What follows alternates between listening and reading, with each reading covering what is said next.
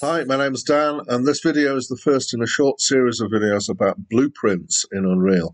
And in this one, I'm going to hopefully explain what a blueprint is, so that you've got the context for getting started. My setup here is I've got a third-person template map, and I've added an asset that I've created, which is a blueprint. And this, I've got one instance of this out there in the world.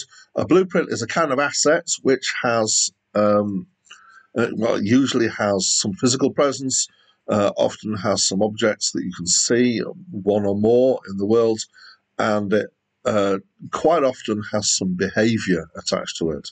And in fact, if you're just putting objects in the world that don't need any behavior, you'd probably just use static meshes.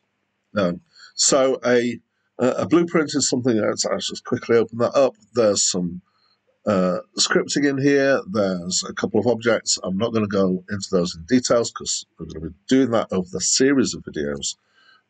Just to show you that when you create an instance of this, you drag it into the world, you replicate not only the objects that are in there, but also the behavior that's in there. So I've got 3 of these in here.